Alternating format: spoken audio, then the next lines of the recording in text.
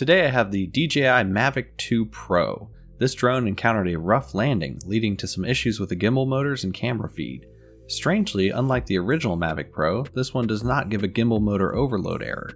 This will be a very difficult tutorial to make as well, since we'll be working in 3 dimensions rather than 2 like on a phone.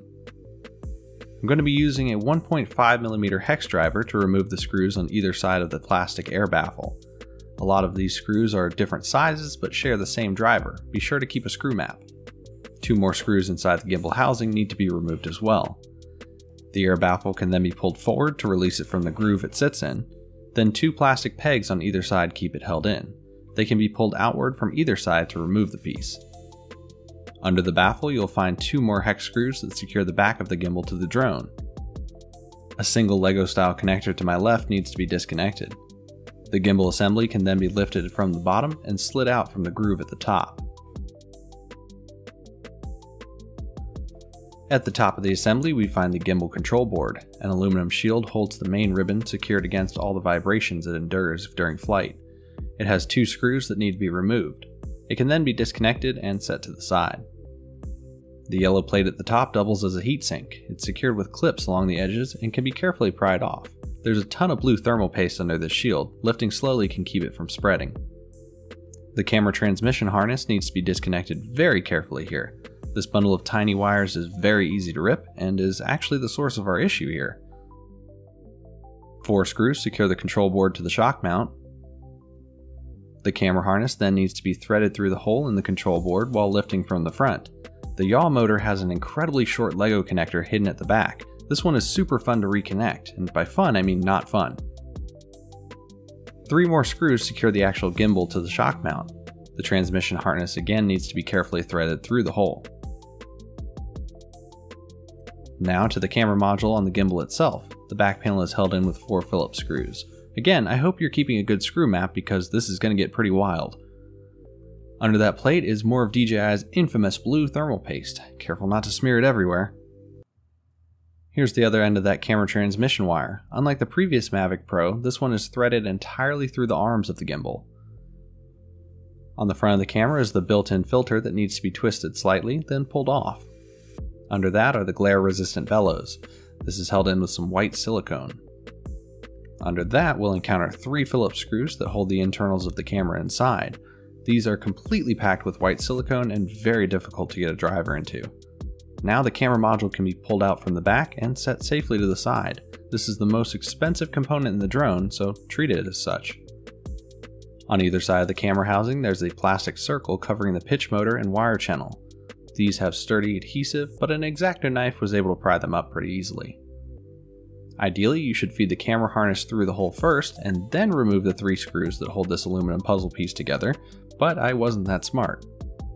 On the opposite side there are 3 more screws that hold the pitch motor in place. Back to the puzzle piece side, there are 3 more screws that can be accessed through the hole in the arm by rotating the camera housing accordingly. How's that screw map looking? This extra thick washer can then slide out and be set near what I'm officially calling the puzzle piece. This is nearly impossible to show on camera, but a large U-shaped plastic panel covers the inside of the arms and needs to be popped out from either side to reveal the wiring below.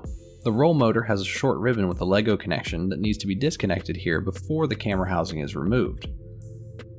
Inside the arms of the gimbal we find the source of the issue. This white Lego style connector was overextended at some point, causing a few of the tiny wires to snap from the connector. Interestingly, the camera transmission wire seems to also provide power to the lower motors as well as to the camera itself. This plastic panel needs to also be popped off to access the harness. Up top is another of the plastic circles that needs to be removed. The rest of the signal wire can then be carefully fed through the yaw motor and finally threaded out through the roll motor.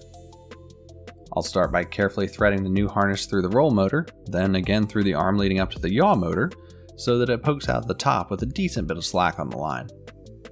I'm then going to carefully attach the white Lego connector before threading the rest of the length through the arm.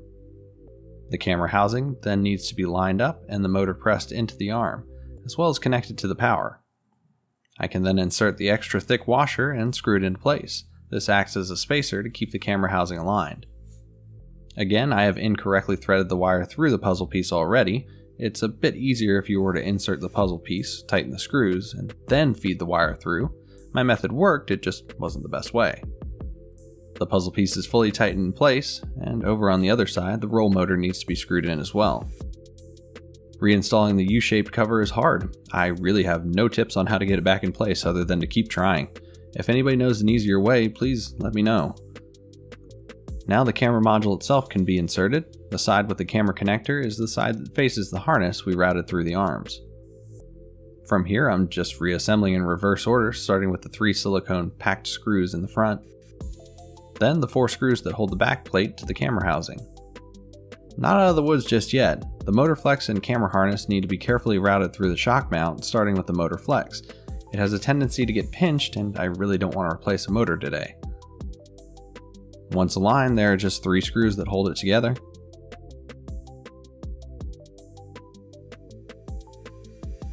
The motor flex needs to be connected to the control board first, and this is also one of the hardest parts of the repair given how obnoxiously short the ribbon is. The transmission harness can be threaded through the board. Gently connect the harness to the control board and slip the yellow aluminum cover back over the top. 4 screws will sandwich the board to the mount. The main ribbon that was set aside at the beginning is now reconnected, and the shield over top is screwed in with 2 screws.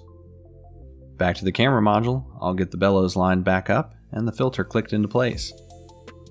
I'll connect the main ribbon to the drone first, then slip the front into the top groove. Then push the back into the housing where it should click into place. I'll get those last 6 screws and air baffle installed, then it's finally time to test. The gimbal performs its wonderful happy little dance, assuring me that this repair went successfully. Time to get this one in the air. Thanks a ton for watching. If this video helped you out, let me know in the comments below. Be sure to subscribe for more repair videos coming soon, and I'll see you next time.